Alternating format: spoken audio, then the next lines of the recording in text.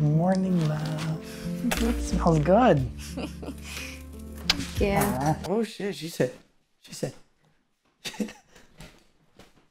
Like, she was dodging that. You seen that? She was pulling away. What was that about? She was weaving. The movement was different. She could become a risk fighter. You seen that? She was two-tiling her.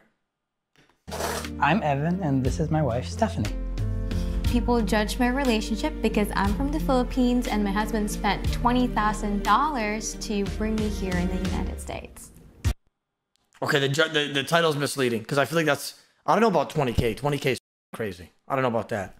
But like, if you're overseas, right, and when you talk to another person, if you're interested in them, the flight alone is like $2,000, and then if you're trying to give her a green card or like a visa or something, bro, that's a lot of money. That's a lot of money. After downloading all of the American dating apps, I actually matched with a girl from the Philippines who had changed her location to America. I decided to download a Filipino dating app just to see what's out there. Like, I see Muslims do it all the time, by the way. Yeah, Muslims do it all the time. They talk to it like, let's just say that, you know, you have a virgin son, right? And, you know, you're a good Muslim and you want a good Muslim girl.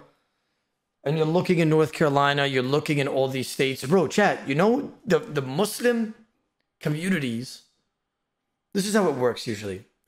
People start asking around if they have a daughter or a son, blah, blah, blah. Or if, like, they saw their daughter walk by and they're like, oh, yo, I'm interested in your daughter. And they talk, right? But all the dads know all the dads. And all these dads know all those dads. And all those mothers know all those mothers. And they call up and they're like, yo, do you know who this family is?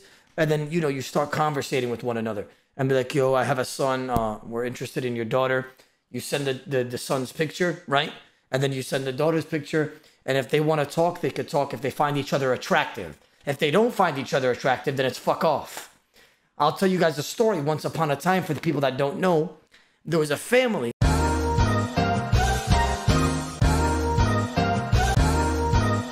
Scott, he fell in love with Divine after she messaged him out of the blue on Facebook. But I read her over a message. Nah, bro. Nah, you look like a wrinkly sack with like some orange hair. Nah, bro. She doesn't like you. Nah, I don't care. She's not even that attractive either. But that's just crazy. Like, I already know what happens here. We might as well X out the video. Nah, bro. Like, I'm not even... Like, what is that? Like, what is that? Like, sorry, bro. Like, I'm gonna be on... Like, listen, guys. I'm not the most attractive guy, but we gotta be honest here. Let's be realistic. Right? Like, I don't even want to watch the video anymore. Let me just see what he has to say.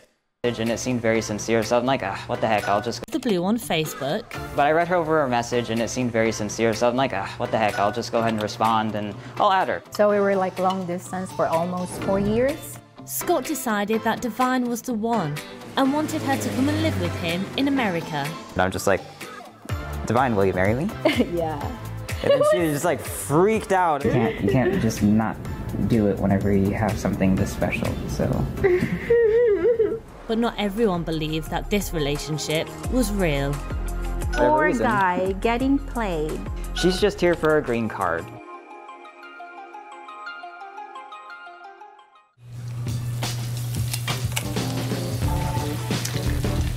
So we met on Facebook, actually. Wait, frying pan hot dogs? Do you guys do that? I boiled my hot dogs back in the day. I don't eat hot dogs like that anymore, but you guys fry them?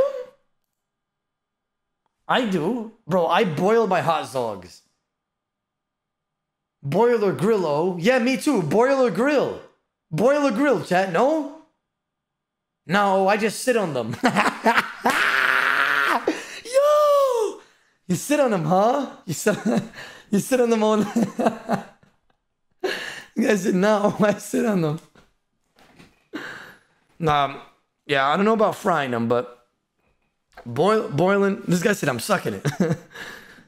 Looking for a different person. I was working in a call center. I kept like getting like angry American like customers, and then somebody just started calling me, And he had this very calm like voice, and he said, I really need your help. I'm just gonna need to refund it. So I said, okay, I can refund it to you. I said, oh, you made my day. You know what? Your customer service kind of this. You just kind of like make me feel better. So after that, I was just thinking, let me just check him. And then I thought it was him. So I added him and then sent him a message saying like, hello, this is me that you've spoke over the phone, like a little bit above. It's like, who? It's like there's this pretty girl messaging me on Messenger, and I'm just like, I don't know who she thinks she's talking to, but it worked out in my favor, so I was extremely happy, and we just started chatting. Dice. I'm not gonna lie, bro. Bro got drop rate. I'm not even gonna sit here and cap. Like, she does look kind of genuine, bro. Like, it doesn't look like she's money hungry. It doesn't look like he got money like that. I mean, hopefully they stay married, bro. Hopefully they stay married. Because, I mean, she does seem kind of genuine, I'll be honest, but we'll see. We'll see, we'll see. We'll see what happens. That's the way you